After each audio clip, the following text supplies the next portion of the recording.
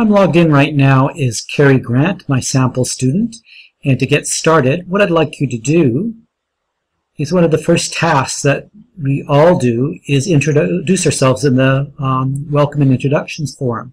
So if you click on the forum here, now remember I'm Cary Grant right now, and I can start a discussion by just clicking this button to add a new discussion and introducing myself, and I can also reply to a discussion by clicking on this one and reading it and clicking reply. And I'm going to do that right now. I'm going to reply to the discussion from myself, David. Here we go. So I'll click on here, and I can click this after I've read it. I'm going to click this reply. It just takes a moment to come up. Now you've got a full editor here. If you want more buttons visible, you can click on this one to drop down the other buttons. And what I'm going to say here is, hello, David. I am very pleased to be here with you. Where's everyone else? Question mark. I might put a face, a smiley face. How about the wondering one, the thoughtful one?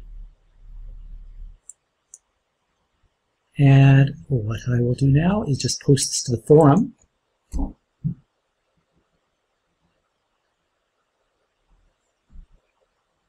And there you go.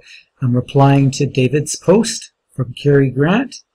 And hello, David. I'm very pleased to be here with you. Where's everyone else? You can see how many words he's typed as well as David's typed. And let's go back to the navigation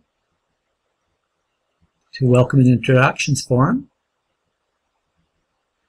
And I'm going to add my own discussion topic. You can see that David's post and the reply from Cary Grant. So now I'm going to add a discussion and tell everyone who I am.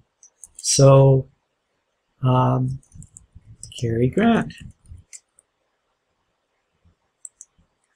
I am one of the sample students David uses to test this environment.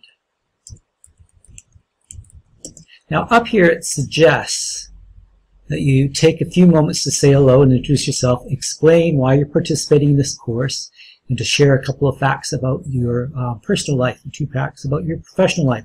That's great if you can do that, but really these are free form. You can answer any way you like. It's just a suggestion how you might start by introducing yourself. So I'm not going to put any more here. I'm just showing you how to make the post. And I could attach pictures or files if I wanted to. And I'm going to post this to the forum.